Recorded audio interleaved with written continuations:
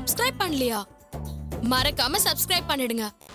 Hi வணக்கம் அனைவருக்கும் என்னுடைய அன்பான காலை வணக்கம். இன்றைக்கி நாம் பார்க்க போகிற வீடியோ என்ன வீடியோ அப்படின்னா, கடலை புண்ணாக்கு எவ்வளவு போடணும், அதே மாதிரி வந்து ஆட்டெரு வந்து வைக்கலாமா அப்படின்னு கேட்டிருக்காரு ஒரு நண்பர். வந்து யார் அந்த நண்பர் அப்படின்னா, முத்து அவர்கள் வந்து அந்த மாதிரி கேட்டிருக்காரு. ஓகே, அவருக்கான இன்றைக்கி வீடியோவில் அவருக்கான சந்தேகங்களை நம்ம சொல்லிடலாம்.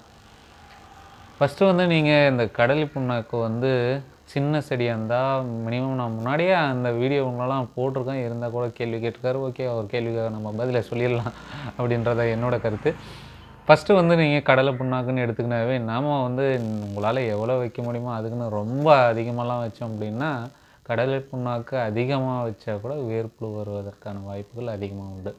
அதனால் ஓரளவுக்கு சின்ன செடியாக இருந்தால் மினிமம் ஒரு 50 கிராம் 50 கிராம் ஒரு செடிக்கு வந்து 50 கிராம் போட்டிங்க அப்படின்னா அதே போதுமானது. 50 கிராம் கூட இல்லை அப்படின்னா கொஞ்சம் கம்மியாகவே போடலாம். நாம் மேக்ஸிமம் வந்து அதுக்கு செடிக்கு வந்து போடுறது வந்து அளவெல்லாம் கிடையாது. நாம் தோராயமாக வந்து கொஞ்சம் கொஞ்சம் செடிக்கு வந்து போட்டு வரலாம். ஏன்னா இவ்வளோ தான் போடணும் அப்படின்றதெல்லாம் ஒன்றும் கிடையாது. போதுமான அளவு ஒரு சின்ன செடியாக இந்த அளவுக்கு வச்சா போதும் அப்படின்ற அளவுக்கு நம்ம வச்சா போதும். இதெல்லாம் வந்து கரெக்டாக நம்ம அளவெல்லாம் எதுவும் சொல்ல முடியாது. அளவு சொல்லணும் அப்படின்னா கண்டிப்பாக அது முடியவும் முடியாது, நம்ம வைக்கவும் முடியாது. ஒவ்வொரு செடிக்கும் வந்து நம்ம அளவு போட்டெல்லாம் வைக்க முடியாது. அதனால் வந்து நீங்கள் மேக்ஸிமம் வந்து சின்ன செடின்னா கொஞ்சமாக வைங்க, கொஞ்சம் பெரிய செடியாக இருந்தால் ஒரு புடி அளவுக்கு வச்சா போதுமானது.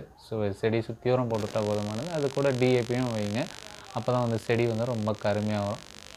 ஆட்டெரு வைக்கலாமான்னு கேட்டிருக்கீங்க. ஓகே, ஆட்டெரு கண்டிப்பாக வைக்கலாம். ஆட்டெரு எப்படி அப்படின்னா, நல்லா வந்து செடிக்கு வந்து நிறைய வந்து போடக்கூடாது.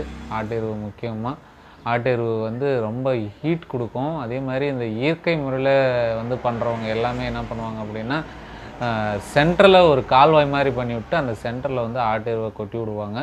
கொட்டி விட்டு 2 புறமும் தண்ணி பாய்க்க அந்த ஈரத்துலேருந்து செடி வந்து உறிஞ்சிற மாதிரி பண்ணி விடுவாங்க.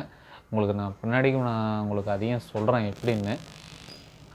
அதுக்கப்புறமா நீங்கள் என்ன பண்ணணும் அப்படின்னா, நாம் வந்து அந்த மாதிரி பண்ணலை அப்படின்னா, அந்த மாதிரி பண்ணுறதுக்கு வந்து நிறைய வேலைகள் செய்யணும். ஆனால் இந்த மாதிரி நீங்கள் பண்ணிங்க அப்படின்னா செடி வந்து உங்களுக்கு இப்போ நீங்கள் கடலை புண்ணாக்கு எப்படி நீங்கள் எடுத்து போடுறீங்களோ அதே போல் வந்து நீங்கள் இந்த ஆட்டு எருவுக்கும் வந்து நீங்கள் பண்ணால் போதும்.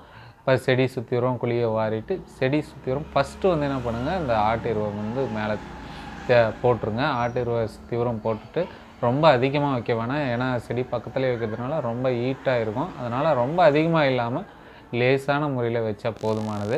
அதுக்குன்னு வைக்கக்கூடாதுலாம் சொல்லவில்லை, கண்டிப்பாக வைக்கலாம்.